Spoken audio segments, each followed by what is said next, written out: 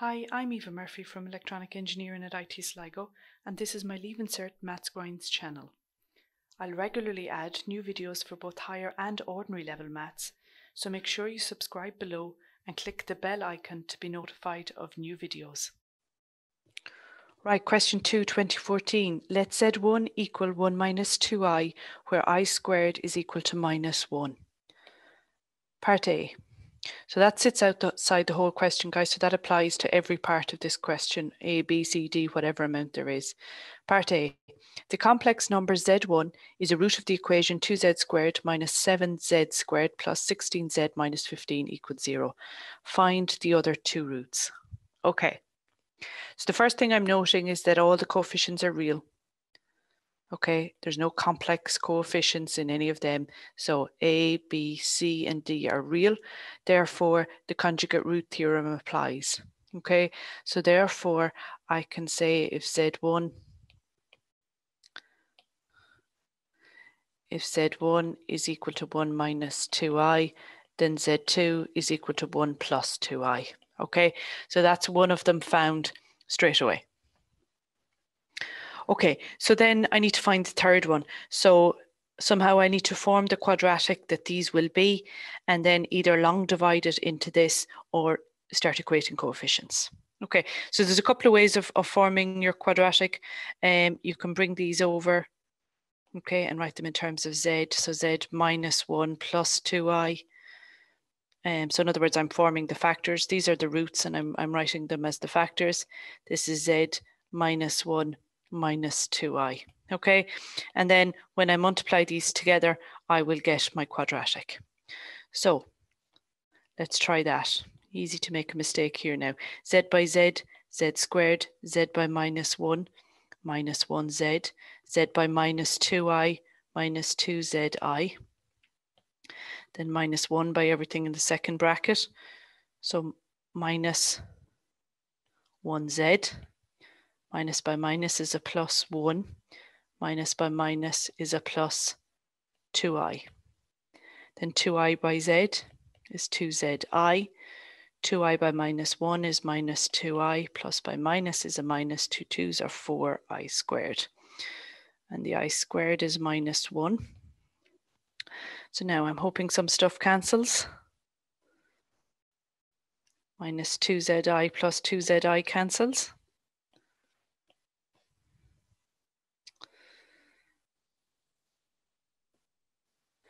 Plus 2i minus 2i cancels.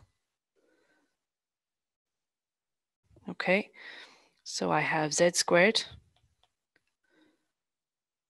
minus 2z. That's this one here and this one here. And then I have minus 4 by minus 1 is plus 4. Plus 1 is plus 5. So that is my quadratic, okay? Or of course, you can do sum of the roots, product of the roots. So remember, any quadratic is x squared minus the sum of roots times z plus the product of the roots. Okay, so the sum of the roots is 1 minus 2i plus 1 plus 2i. And you can see the i's cancel, so you just got 2. The product is 1 minus 2i by 1 plus 2i. So it's equal to 1 by 1 is 1 plus 2i minus 2i. Plus by minus is a minus 4i squared. These cancel, sub in my minus 1 here, and there's my 5. Okay, so subbing into here then, I can form my quadratic as z squared minus the sum of the roots plus the product of the roots. So however you get to your quadratic, doesn't matter at all. You just need to get to your quadratic. Okay, and then one way of doing it is to long divide it in. So I have 2z squared, cubed, minus 7z squared plus 16z minus 15. And I am long dividing that into what was it, z squared minus 2z plus 5. Okay, so multiply it by 2z. So 2z cubed minus 4z squared plus 10z. Change the sign, change the sign, change the sign. Cancel. So minus 7 plus 4 is 3z squared plus 6z minus 15. Okay, so change him then to minus 3. So minus 3 by z squared is minus 3z squared. Minus by minus is a plus. 3 2s are 6z. Minus by plus is a minus. 5 3s are 15.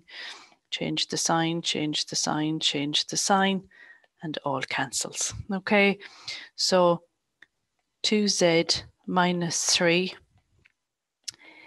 is my third factor. Now let's write it as a root. 2z is equal to 3. Z is equal to 3 over 2.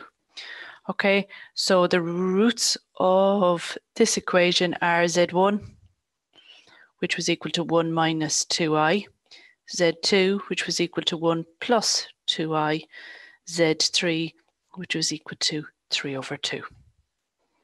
Okay, you could of course equate the coefficients. So in other words, you could take your quadratic and multiply it by x plus yi, for example, or anything you want, a plus bi, it doesn't matter what letters you call them, and then equate coefficients. Okay, perfectly fine way of doing it as well. Okay, part B, let w equal to z1 by z1 conjugate, where z1 hat is the conjugate of z1, plots z1, z1 conjugate, and w on the Argand diagram and label each point. Okay, so w is equal to z1 by z1 conjugate. Okay, so z1 was 1 minus 2i.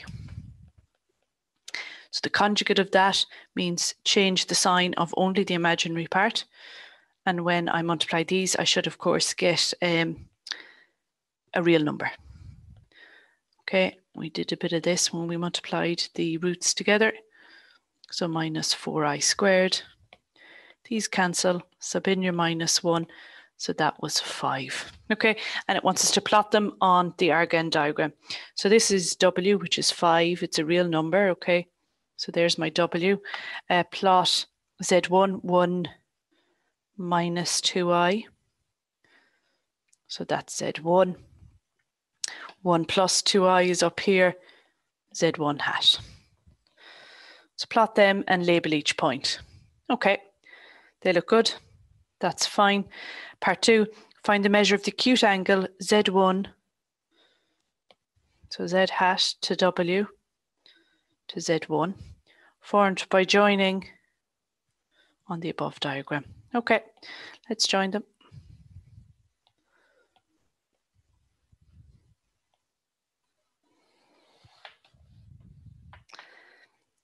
Give your answer correct. So I have to find an angle. I have to find the angle at W. Okay, so I need to find this angle that I call theta. Okay. So a couple of ways I could do this. I could find out the length of this side. Okay. The length of this side, and I could use the cosine rule really, because the length of this side is just 4. I can read that off from 2 to minus 2. I could also use right angle trig, couldn't I? So in other words, let me just get a different color. I could form a right angle here, find, which will literally be theta over 2, it'll be half of theta, find it and multiply it by 2 to give me the full angle. And I think that's the easiest way to go. 1, 2, 3, 4. The length of that bottom side of the triangle is 4. 1, 2, 3, 4, yeah, and the length of this one is 2. Okay, so I could do it that way, I think. Okay, so I'm using tan because I don't have the hypotenuse. Tan is equal to opposite over adjacent, so he looks good. So tan of that angle, I'll call him alpha because he's not quite my whole angle, is equal to opposite, which is 2 over 4. So alpha is equal to the tan inverse of 2 over 4. And it's in degrees. Let me change my calculator back to degrees. So the tan inverse 2 over 4, or a half, I am getting a 26.565 degrees. Okay, so therefore that angle that I wanted is 26.565 by 2. So let me multiply that by 2 on my calculator, and I'm getting 53.13 degrees. Give your answer correct to the nearest degree. Theta is equal to 53 degrees. Okay, so that was the angle there. It's a little bit of trig at the end. If you've enjoyed this video, then why not join us in IT Sligo and use maths in practice. In conjunction with industry, we've designed an exciting new program in electronics and self-driving technologies, which uses cutting-edge techniques such as artificial intelligence, computer vision, and virtual and augmented reality. You'll need a H5 in maths to qualify. Check out the link below.